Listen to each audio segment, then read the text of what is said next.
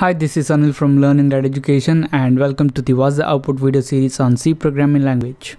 Here we're gonna give you a C program and we're gonna ask you guys to guess the output of the program and then we're gonna explain the output. So all you need to do is pause this movie and take a look at the source code which is here in the editor and then guess the output of the program.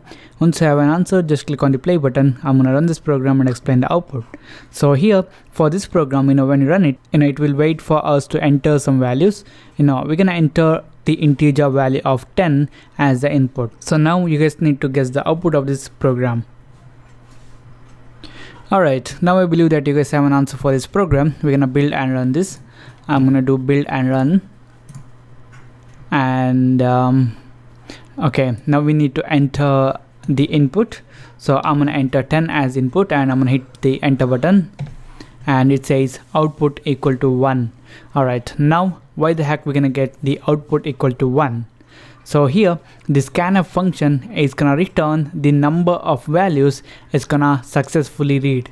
Here in this case we have one format specifier inside this scanf function and also we are receiving only one value, and that's why this scanf function is gonna return the number of values it has successfully read, which is nothing but 1, and that will be printed out, and that's why we're gonna get output equal to 1.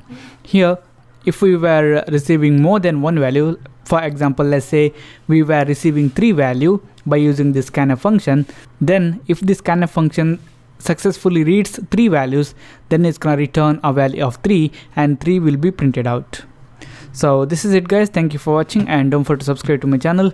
Check out my YouTube channel Learning That for more tutorials and I'll see you in the next tutorial.